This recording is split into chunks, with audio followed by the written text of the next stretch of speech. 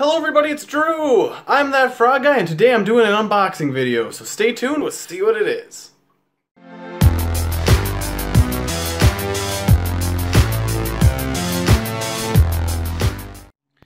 The unboxing video is for saltwater ghost shrimp for my frog fish.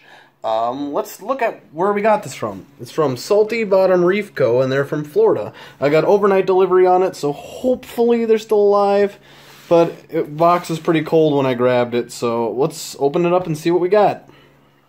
Set you guys down. Take my handy dandy knife.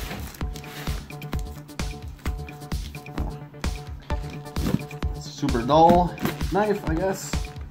I really like sealing this box up nice and good.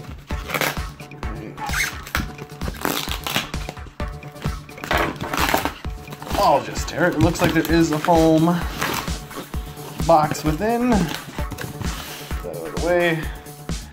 Thank you for your purchase card, some business cards, a magnet, my order sheet. But let's see what we got. Hopefully everything is still okay in here. Cute boxes like this to be. Get them so tight in there, I can never get the stupid foam out. Okay. So tight. So let's pick you guys up. Let's see what we got.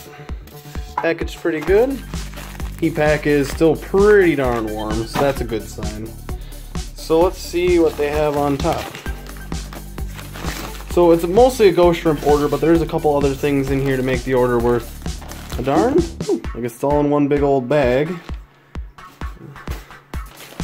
Put that aside. Can't tell if the shrimp are moving or not. What do you guys think? Yeah, they're moving. Okay. Well, let's see what else is in here. I'm gonna open the big bag. Wasn't sure what I was expecting for this, but a lot of ghost shrimp piled into tiny little bags. I ordered 150 ghost shrimp. These apparently are the saltwater variety. From what they say on their website. I will double check their salinity when before I put them into the water, but they all need to be drip acclimated anyways.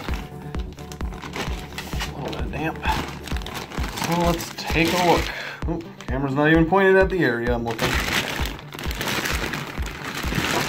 So first is first, whatever's in this bag here. It's a porcelain anemone crab. He is alive, his antennae are moving. Hard to see through the bag. He's tiny, way smaller than I thought he was gonna be. So I'll set him aside, but yeah, he is cold. The bags are pretty darn cold, but. And then let's see what we got here. Okay, this looks like we got an anemone here. This came as a gift from them. The foot's a little red, but it looks relatively alive, which is cool. That's just a common flower rock anemone. I just kind of wanted one. Some surf snails. They seem to be alright, which is good. The serious snails. Yeah, they seem to be doing pretty good too. Ooh, look at that guy. That's not serious. Focus. I'll go through all the bags one more time, but there's a different kind of snail in here. I think it's an astrea. Yeah. But they seem to be alive. What do we got here? This is supposed to be a Recordia frag. It looks like a multicolor green and yellow. Looks alive. That's a good sign. It falls face first on the bottom. Up, shall we? And last but not least, all these ghost shrimp, saltwater ghost shrimp. There's maybe one dead there, a couple other dead ones, but that's why I ordered 150. There's a lot that are definitely in some kind of cold shock. So let's warm these guys up before I lose them and let's get them out of that water. I probably won't have time to drip acclimate them just because how dark that water looks. There looks like there's a lot of pollutants. So once that bag is open, I want them out. So I'll show you guys in a second once everything's in the tanks. Hello everybody, it's the next day. Let's take a look at how everything did through the night. Starting with the stuff I've added to this tank. There's that Recordia. That is a beautiful Recordia. And my hammer's kind of opening up finally. What you doing? He's always sitting on the those Zoas. How you doing, Bandit? Everything else looks pretty good. I'm having another algae outbreak again, so I've done some water changes. Man, I hate it. Oh, let's jump down to where I put everything else. I put three shrimp in here, or 5, just to see if you eat. It's kind of cloudy today. Oh, the anemone's looking pretty big and open. Anemone crab. Look pretty good.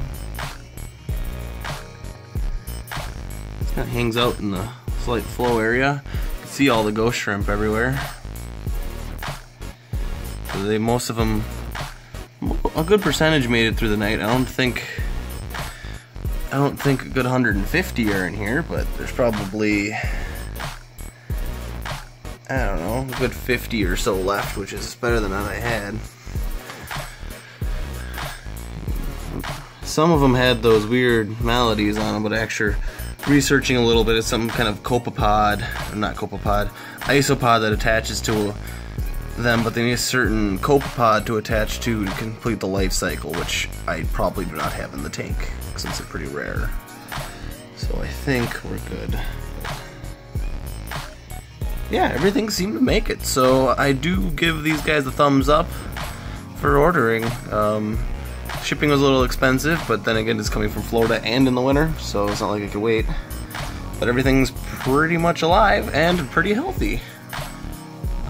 The only complaint I have is I wish they would have bagged the shrimp in 2 separate bags, so there's not 150 in one tiny little bag. But as you guys can see, they're cleaning off my algae filled glass, and I haven't done nothing to this tank. I've left it, I've hardly cleaned it, but it's doing pretty good. Yeah, I've lost that Gonapora that I ended up getting. It's kind of sad. It just bleached out in a day. But the hammer's doing it pretty okay. What are you looking at? Recordia is beautiful. I didn't ever get Recordias before. They were just so colorful. But there you guys have it. That's how the tank ended up, or how the unboxing ended up, and I will see you guys next time. Like, subscribe, and you guys know